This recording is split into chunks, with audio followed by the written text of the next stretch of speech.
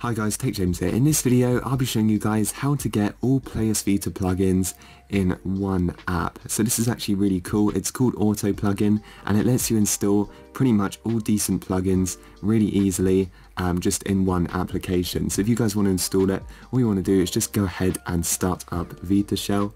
Once it starts, press select, connect your PS Vita to your PC, do it by USB or FTP, it really doesn't matter, and I will show you guys what to do next.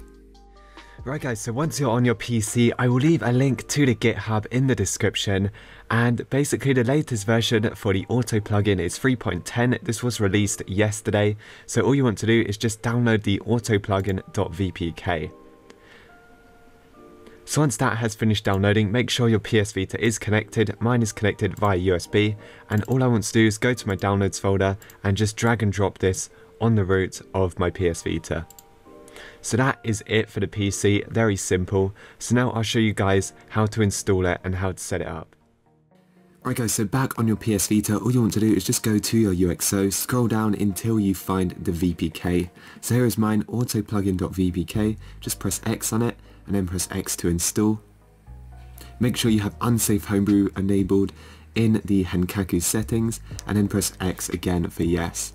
So it will install very fast, so just give it around 5 seconds. So once it has finished installing, you can now completely close out of Vita Shell and look for the auto plugin on your home screen. So here is mine, just press X and then just press X on start and then it will load up. So it's going to install all the files on that. It's going to create the config.backup. Mine might have installed quicker than yours, that's because I have actually installed this before just to test it. But once you're on the home screen and it looks just like this, you can see that we've got several options. So you've got install the SD to Vita plugin, don't install that if you've already got it set up. We've got install plugins, uninstall plugins, install plugin, npdrm and install config. So this one I'm going to do right now. What this does is install the latest config.txt for pkjgj.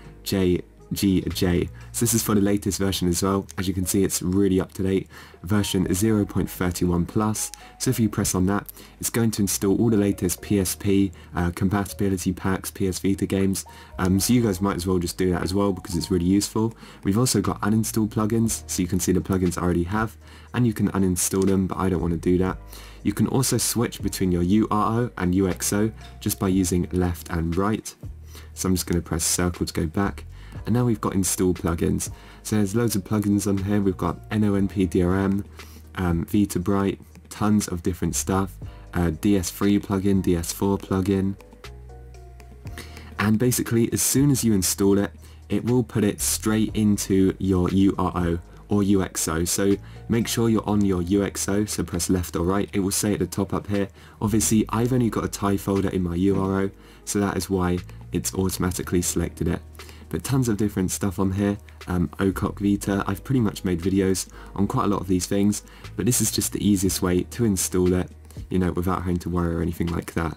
So once you guys have installed your plugins, all you do is press start to close, and it will probably ask you to reboot your PS Vita. So that is pretty much it for this video. I just wanted to make a real quick video on how to get pretty much every decent plugin on one place. So if you guys enjoyed this video, make sure to like and subscribe, and I will see you guys in the next one.